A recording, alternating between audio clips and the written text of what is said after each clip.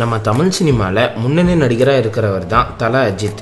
இவர் கூட நடித்த ஒரு பிரபல தமிழ் நடிகை ரோட்டில் கார் ஓட்டிட்டு போனப்போ ஒரு பிரச்சனையில் மாட்டி இருக்காங்க. அந்த நடிகை யார், அவங்களுக்கு என்ன ஆச்சுங்கிறத பற்றி இந்த வீடியோவில் பார்க்கலாம்.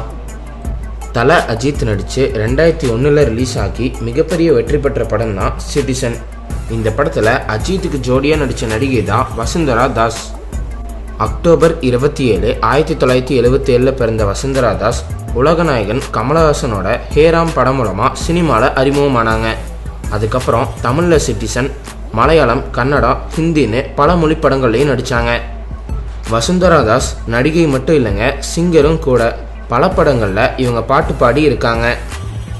வசுந்தரா தாஸ் சினிமாவிலிருந்து விலகியதுக்கப்புறம் பெங்களூரில் வாழ்ந்து வந்தாங்க.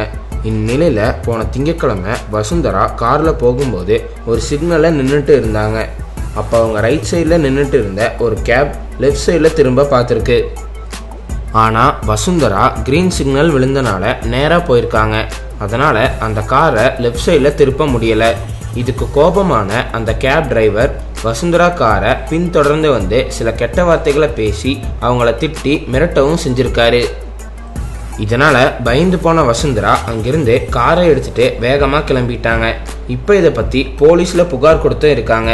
மேலும் அந்த கார் நம்பரை வாங்கி போலீஸார் விசாரணை நடத்திட்டு வராங்க. அடுத்த வீடியோ பார்க்குறதுக்கு முன்னாடி கீழே இருக்கிற சப்ஸ்கிரைப் பட்டனை கிளிக் பண்ணி எங்கள் TamilCrowd சேனலை மறக்காமல் சப்ஸ்கிரைப் பண்ணுங்கள்.